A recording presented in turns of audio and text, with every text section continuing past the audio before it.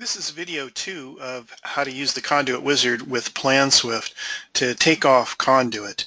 Okay, so first I want to explain where a user guide is so you can print it out and have the written instructions for using the Conduit Wizard and the PlanSwift connector. So I'm going to go to the home page of Red Rhino now and show you where that is. This is the home page of Red Rhino. I logged in, and from the home page you're going to want to click on User Guides right here. You'll click on User Guides, and I'll show you what it looks like to download the user guide for PlanSwift. And once you click on User Guides from the home page, down at the bottom here you'll see a box called PlanSwift, and the instructions to use the connector are here, called PlanSwift Connector version 2.0 guide. Okay, so you can click on that, you can download it, you can print it out. Those are the written instructions for using the Conduit Wizard and the connector. Okay, now back to PlanSwift.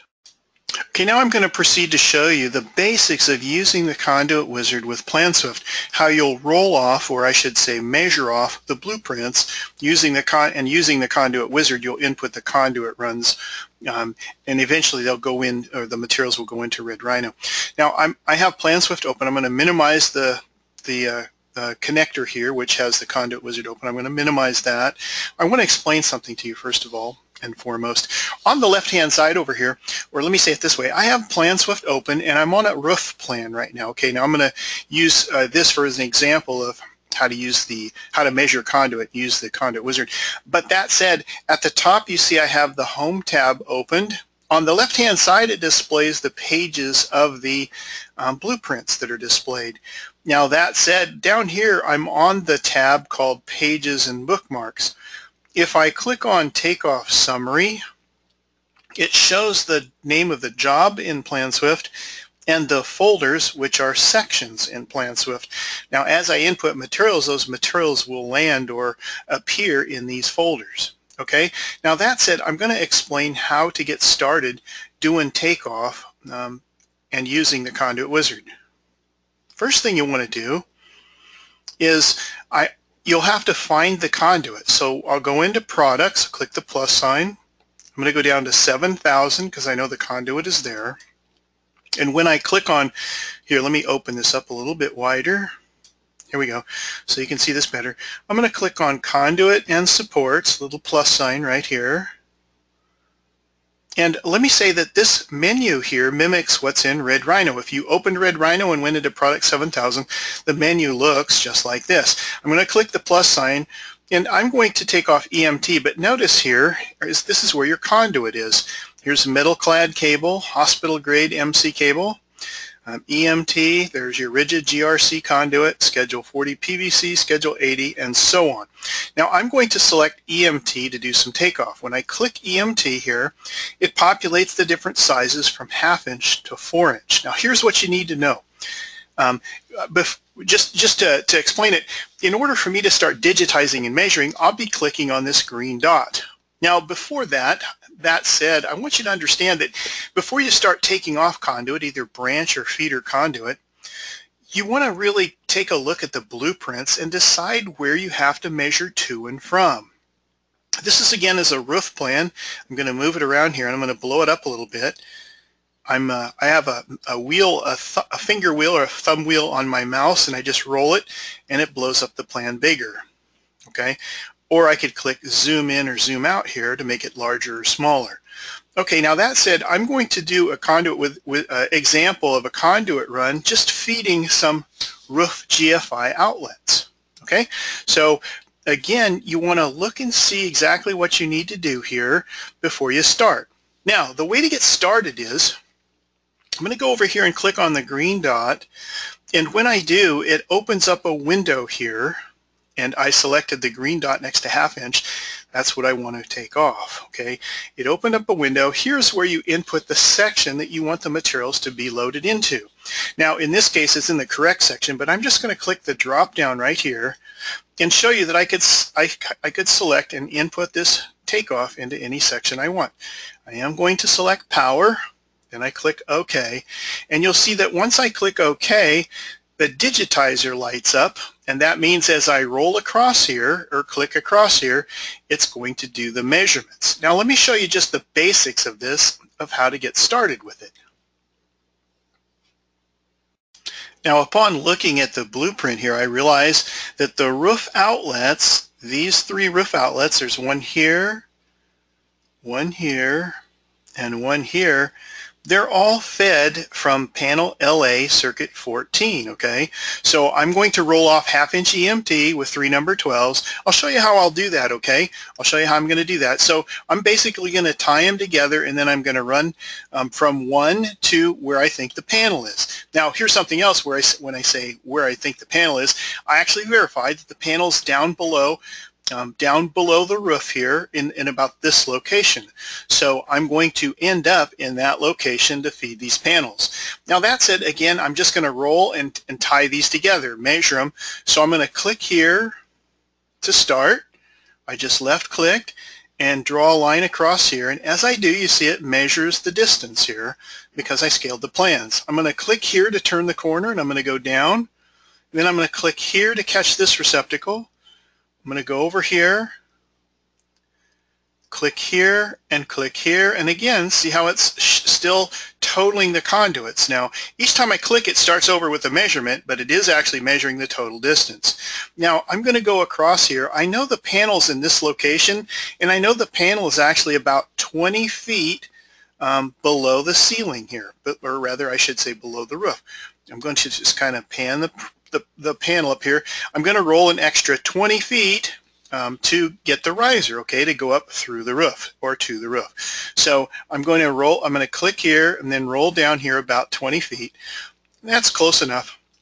So I'm going to double click now to stop, and then I'm going to click the digitizer ball at the top here and stop rolling or stop counting. Now you'll see that as I input, or rather rolled across this, it came up with a footage, and it input that footage here. Now as I did that, down here is where the conduit wizard is. I'm going to open up the conduit wizard, but I want to point something out.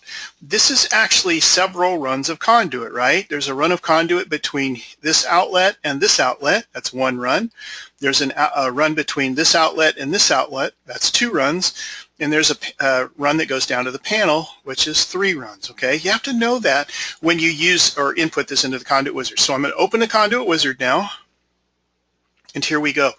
Now what happened was it pre-populated the conduit type, which is EMT 1/2 inch, and it pre-populated the die-cast connectors or fittings here. Now here's what I have to do. I have to set up the conduit application and then populate this part over here, okay? Notice that it already did the measured length, 155.34 feet. So I'm going to set the application at plus 20 feet because I have to run the conduit way up, okay?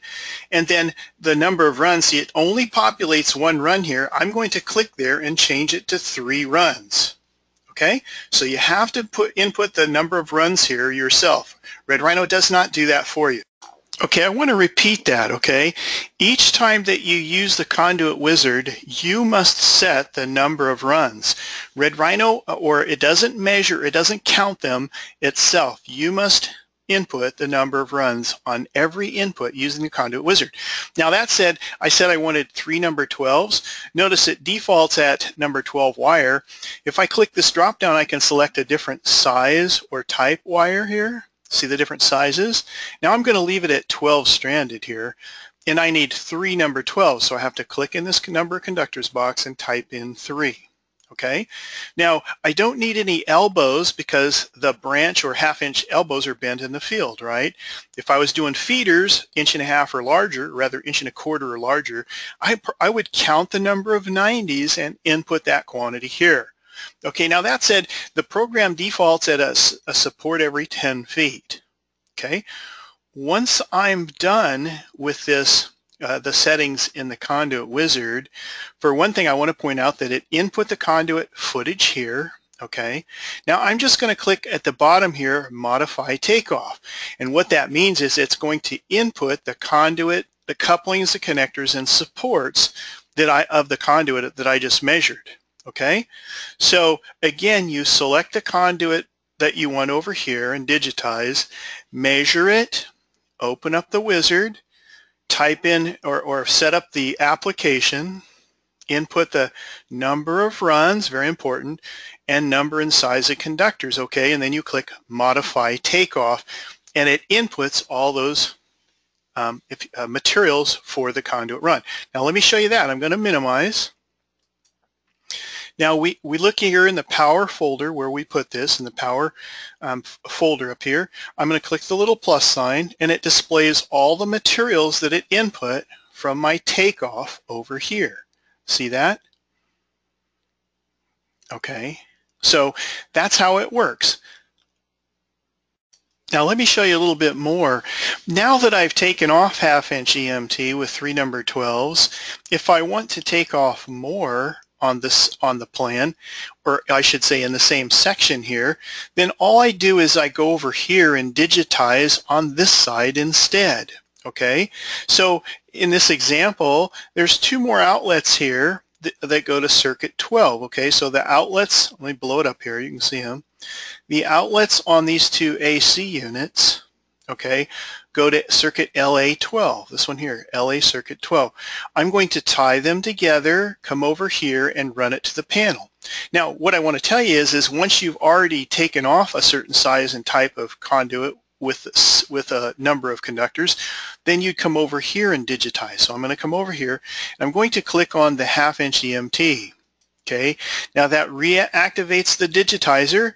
I'm simply going to click from this plug to this plug. I'm going to go over here at a right angle, and then I'm going to run it an extra 20 feet. Now, I'm actually running it down the page, but all I'm doing is getting a 20 feet of length or so to drop it to the panel. You understand?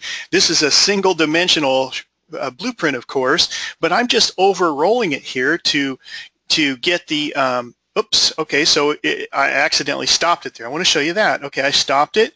I would have to, in order to extend this down here, I didn't count it. I'll just go back over here and click the green dot again. I'll click here and extend it on down.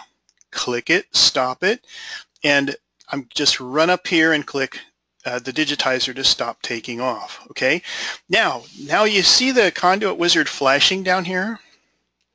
It's prompting me to use it. Now what it did was it went ahead and measured this conduit, but I have to change the number of runs. Okay, so again, it's 1 run here and 1 run here. So I have to add 2 runs to this. So I'm going to go to the conduit wizard. It's set up with 3 runs. I'm going to click there. I'm going to change it to 5 runs, and then I'm going to click Modify Takeoff. Now when I do, it's thinking there. Now it changed the quantity of conduit, couplings, connectors, and supports and wire. Okay, so again, the rule is you go over here the first time and find the materials you're looking for and digitize and count them. Use the conduit wizard to set up everything, and then if you want to take off the same conduit again, you'll go over here and find it, digitize, and take off. Go back to the conduit wizard again and set up the number of runs like we did, change the number of runs, and then modify takeoff. Okay, that's all for this video, but those are the basic characteristics. Now I'll have another video about more things about the conduit wizard here, like taking off multiples or maybe taking off feeders. Okay, that's it for this one.